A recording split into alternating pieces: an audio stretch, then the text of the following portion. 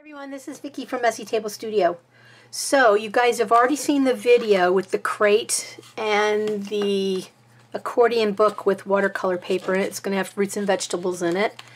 So I'm sitting here with my laptop on and Pinterest on, and in the category under watercolors I have saved almost all of the ideas for fruits and vegetables that I wrote in my book. What page did I put it on? Here we go. So I made a list of all the fruits and vegetables. Here's fruits, there's vegetables. And then I wrote down where the source is, but most of them have come off my Pinterest page. Some of them came, apples came from Ellen Crimi Trent. I can never get her name right. It's not that it's hard, it's just weird. Anyway, so the ones that are not checked off are the ones that I don't have yet. Like, I don't have them saved. I think I saved blueberries yesterday and forgot to click it off. All right, so what I'm going to do is I'm going to find these images and I'm going to sketch them with a pencil as best I can on here to get ready to start doing watercoloring. This is not anything complicated, although sketching might be for me. Not my thing. But I'm going to go ahead and try to sketch some of them out here. And that way when I go to watercolor, you know, I'll have a place to start. They're going to be very small, so maybe watercoloring small will be easier for me than, you know, the larger size book that I was working in. We shall see. Most of this will be on fast forward.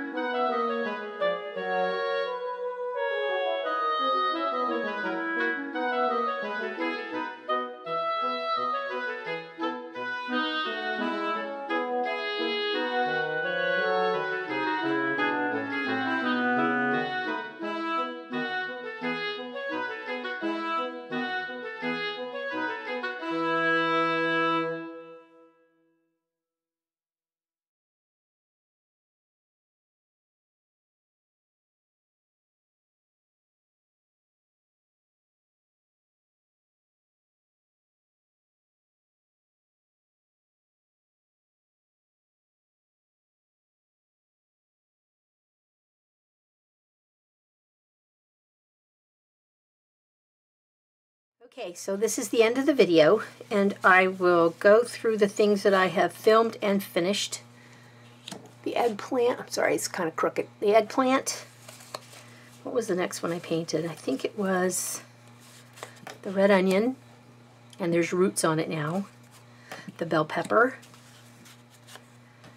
Carrots. And you briefly saw a flash of the tomato. I lost the footage for the tomato except for that one frame, but I did leave it in so you can see that. Then I did the turnips, the artichoke, and the mushrooms. So that gives me how many? 7 now? So I have 7 completely finished for my little, where is it? For my crate right here. And I have finished projects separated by the covers for now, and these are the empty ones that still need to be filled up with other items. So this is going to take me a while. These are ones that I have already sketched but still need to paint and take care of. So I've been going a little bit, you know, I'll go every day and I will sketch 4 or 5 and then put them in here till I'm ready to move on to watercoloring. So I'll have a watercolor day and then I'll put all that together in a video. Alrighty, so that's the end of that. There they all are for my very beginning set. Thanks everyone for watching. I appreciate it. Bye-bye.